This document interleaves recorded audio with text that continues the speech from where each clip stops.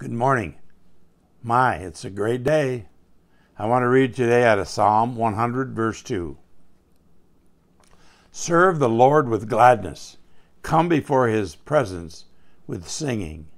Psalm 100, verse 2. In certain countries today, church gatherings are not encouraged. For years, people have been forced to meet privately in homes, perhaps just a single family, or perhaps a few Christian friends gathering together. Christians need one another. We need to gather together to worship God, and nothing can take the place of church attendance. There are many invalids, prisoners, and so on who are blessed to watch a church service on television or the internet, but others who stay home without excuse miss the fellowship of worshiping the Lord collectively.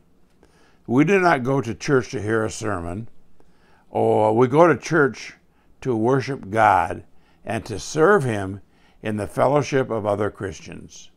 We cannot be successful and happy Christians without being faithful in church.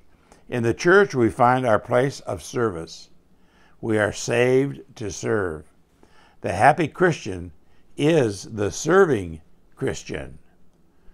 Where do you think you'd like to serve in your church? Have a Jesus-filled day.